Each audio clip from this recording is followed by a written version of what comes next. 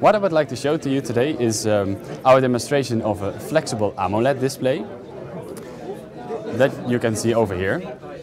What you see here is a display that we made on a foil, and as you can see, the result is a fully flexible display.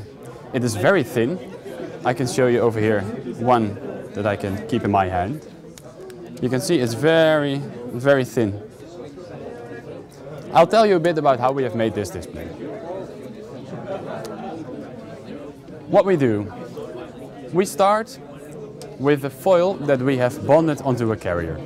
Because you can imagine, if you want to make a display, you have to stack several layers on top of each other. One of the things that is very important is mechanical stability. We have to make sure that once we put the layers on top of each other, that we can guarantee that the layers are aligned in the proper way.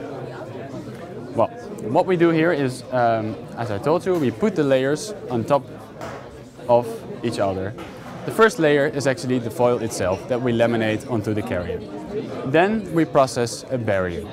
Because the problem with processing the whole display onto a foil is that the foil itself is not a barrier.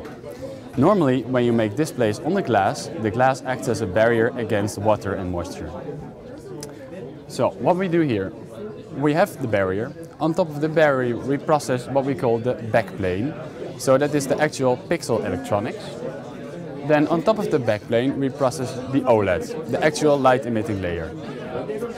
Then again, on top of the OLED, we put a barrier, which is transparent, because the light goes out in this direction.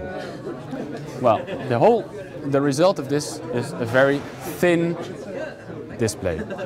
Again, I would like to point you to this one. You see, it's fully flexible, and in the end, it is a very thin display that we can bend.